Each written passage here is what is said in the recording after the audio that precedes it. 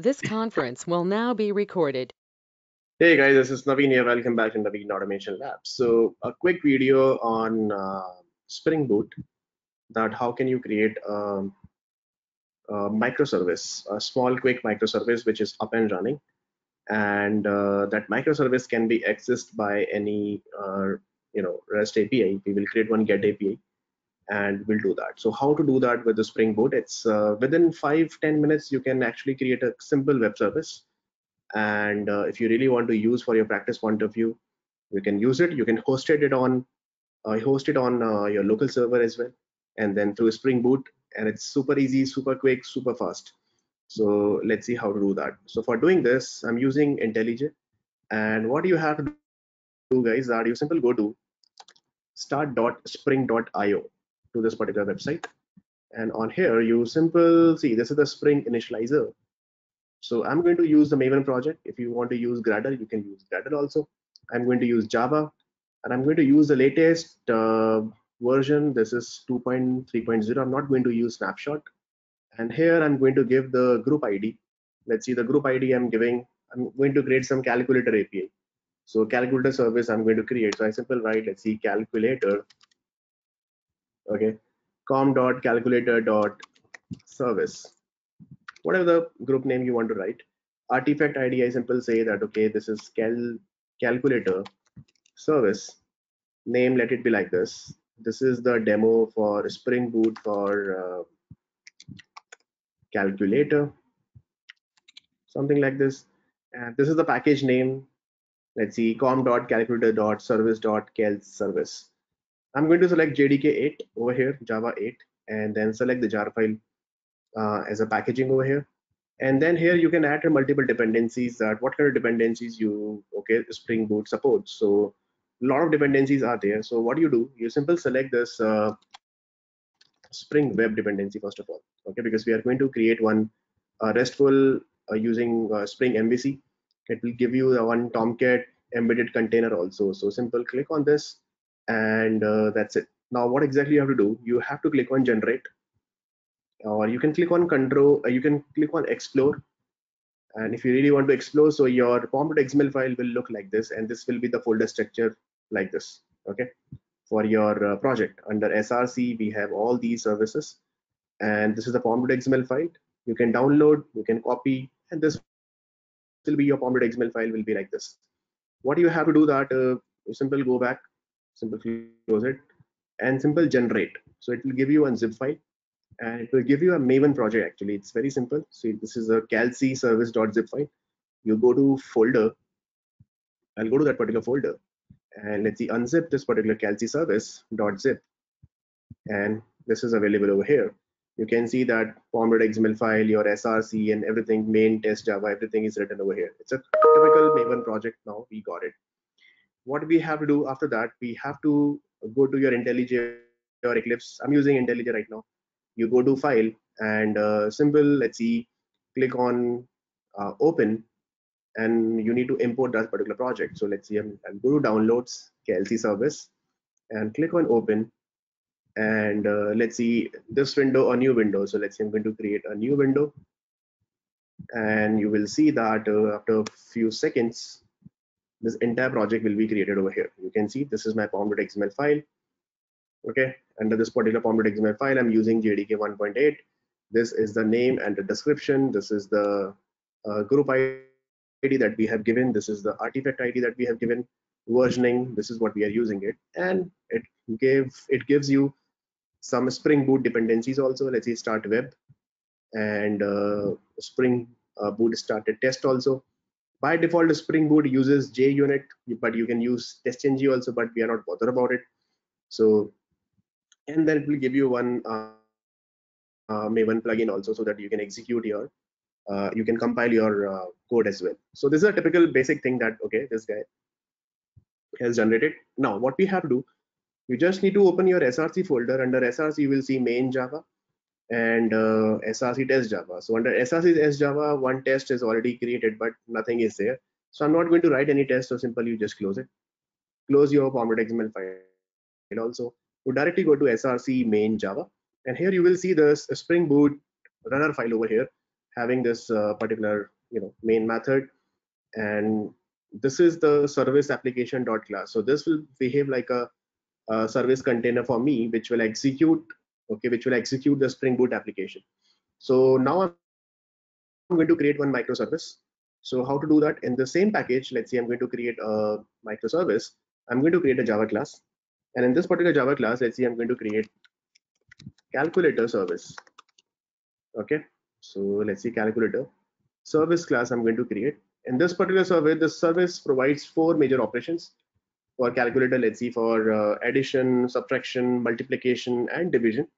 So what I'm going to do, that I'm going to create, first of all, that this class will behave like a REST controller class for me. So you have to add this REST controller annotation over here.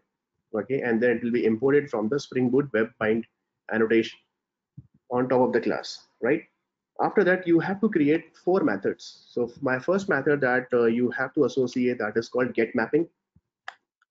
This will be my get call. So I'm going to associate with this annotation that, okay, hey, this will be my get call. And when you create a get call, that what are the different parameters you need. So I wanted, okay, hey, this will be my endpoint service URL that add, and I'm going to pass two parameters. Let's see, x comma y. So these are the two parameters. Let's see, I'm going to pass. So x and comma y you have to write like this. It's like a variable. Okay, and after that, what you have to do, that you have to create a method over here. So that, let's see, I'm going to create, we have to associate a method with this annotation. Let's see, public void add, and then as a path parameter. Okay, so I simply say that, okay, as a path variable that we have to use, what are the variables you have to use? Integer, let's see, x comma integer y, right? And so path variable x and at the rate same path variable for integer y also you have to do that. So it means these are the two path variables I'll be using in my REST API, and then you return what? You simple give the addition of these two numbers, so x plus y. That's it. When you return x plus y, addition of these two numbers, so instead of void I have to write integer over here. Okay, so let's see, this simple service add service I have created, and we have exposed the endpoint URL over here, and then we will see that, okay, how exactly we are running. Just a second, let me close my Outlook. Okay, now that's it. After that, what you have to do, that you have to execute your calculator service application, which is having the main method. And Spring Boot, this will behave like my runner class. So Spring Boot will automatically check that, okay, yeah, this is a runner class. It will execute this service, and it will expose the service on Tomcat. So let's see how to do that. So you simple right click on it and run this particular class over here. Okay, but one thing you need to remember, guys, I'll tell you what is the problem. The problem is, uh, okay, so let it run. So your Spring Boot application is okay, getting started. You can see that Spring getting started. But by default, Spring Boot will start the Tomcat, which is running on 8080. But on my system, 8080 port is already used because my Jenkins is already running on 8080. But in your case, you don't need to do that. So you can change the server's IP address also. So how will you do that? For doing this, what you have to do, you have to go to your resources. There you will get this application.properties file, which is totally blank. What you have to do, you have to write server.port. You can give your own port. So let's see, instead of 8080, I'm giving server port is equal to 8090. If you write is equal to 0, every time it will generate a new port. Okay, guys, so better you write whatever the port number you want to write. If you don't give server.port, it will simple execute your Tomcat on 8080. It will start your Tomcat on 8080. But on 8080, if you see, I'll show you. See, on my 8080, my Tomcat, my Jenkins is running actually. See, on 8080, my Jenkins is running. You can see that, right? So that's why 8080 port is already being used. Okay, so that's why I'm exposing some other port number over here, 8090 like that. Now let's run this again and let's see what happens. So now this time my API should be enabled on, should be hosted on Tomcat with 8090 port. So if everything looks good, then it will. Okay, so it's saying something over here. You can see Yeah, so perfect. So it's saying that, okay, yeah, see, Tomcat started on port number 8090. Absolutely working fine. Now you do one thing, you just go to your browser, simple write localhost 8090, and simple write what kind of method you have. We have this add method, and what are different parameters you want to pass. So let's say I'm going to pass 10 comma 10 slash 20 as a path parameter. What is the output you are getting? You are getting 30 over here. Can you see that? Right? If you pass, let's see, 200, you are getting 210. It means we have created a calculator, guys. A simple REST API that we have exposed over here. If you write 10.4, you are getting, because we are passing only integer, we are not passing double, so it's getting some error over here. So make sure that, okay, you're passing only and only, let's see, like this, right? Because we have used integer and we are passing the double value over here. So that's fine. You can use double value also. That's not an issue. Right now, similarly, if you want to use the JSON, let's say I want to I want to return the JSON. This is the response we are getting. What if the response I'm getting in the I want to get in the form of JSON object? So what you have to do that you let's create one response class over here. Okay, response.java, and in this particular response.java, you just click on it. You maintain a couple of variables over here. Let's see, my variable is let's see, private integer x variable, private integer y variable, and then I'll declare one result variable also. Let's see, integer, which will hold my result, right? And I'm going to create one constructor with the help of these three parameters. So right click on it, go to generate, and generate a constructor with the help of all these three parameters. So my constructor got created, and I'm going to create getters also. Right click on it, go to generate, click on getter for all these parameters. So my three getter method also got created, right? Okay, now what I'm going to do, I'm going to go to my microservice. So instead of x plus y, what I'm going to do that, okay, hey, don't return x plus y, you simple write return response class object. So simple write, let's see, new response. Okay, and what you have to pass in the new response, you have to pass your variable. Which variable? That x comma y, and the result of addition. So we are doing addition over here, so it means simple return x plus y over here. That's it. It means if you're returning the response class object, so instead of integer, I have to write response over here. Simple. Now let's stop the service and run it again. Okay. So my Spring Boot application will start the service once again. And let's see the Tomcat is getting started or not. Okay. So yep, Tomcat again running on 8090. Now, same application I'm going to hit with 102.200. You run it. Now this time what we are getting, see, this is a response we are getting in the form of JSON object.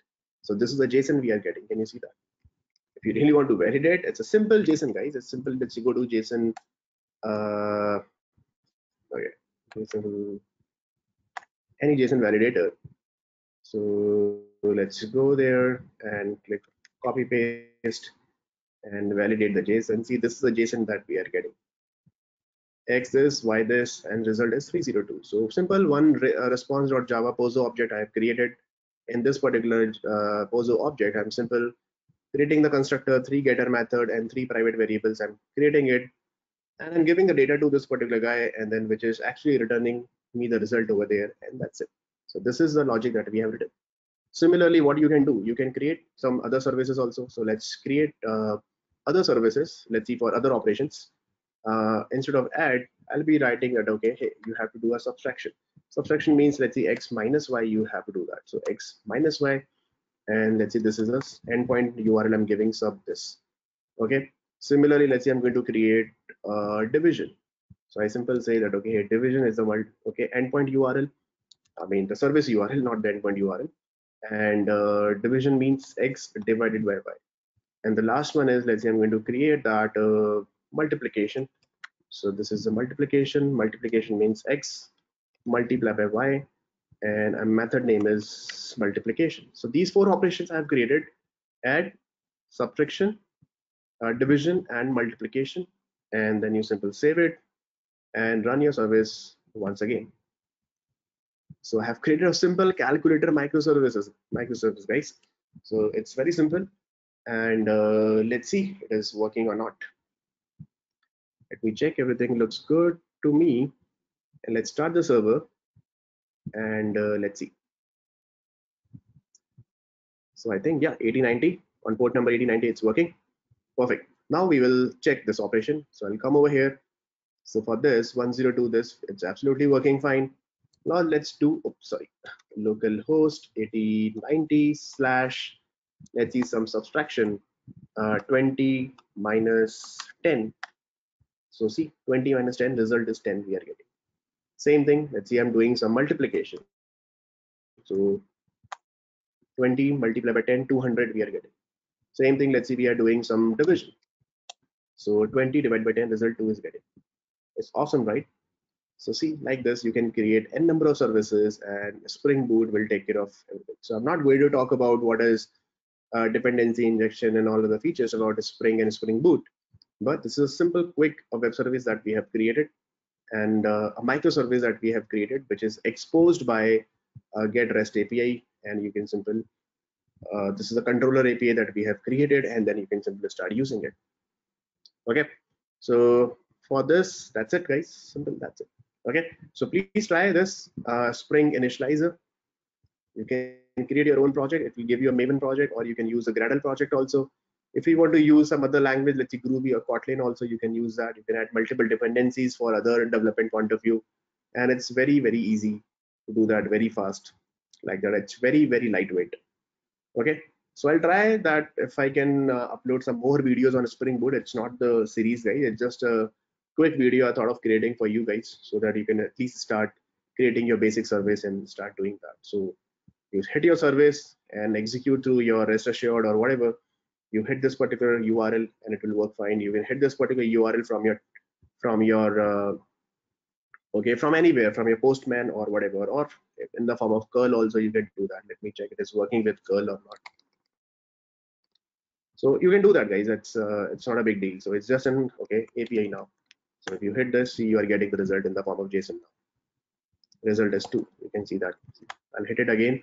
We are getting the same thing over here. See, like this. Okay. So yeah, I'll do one thing that okay, let's take one more example. Curl instead of div, let's do some multiplication. See what we are getting. Can you see that? See, we are getting this. See, result is 200. So you can use curl also, you can use Postman also. You need one REST client to hit this API, that's it. Okay, so that's all for this particular video. I hope you enjoyed, and let me know if you have any issues. If you're not able to configure it, please put the comment over there, and please subscribe to the channel if you are liking such videos. Thank you so much. Thanks for watching this video, guys.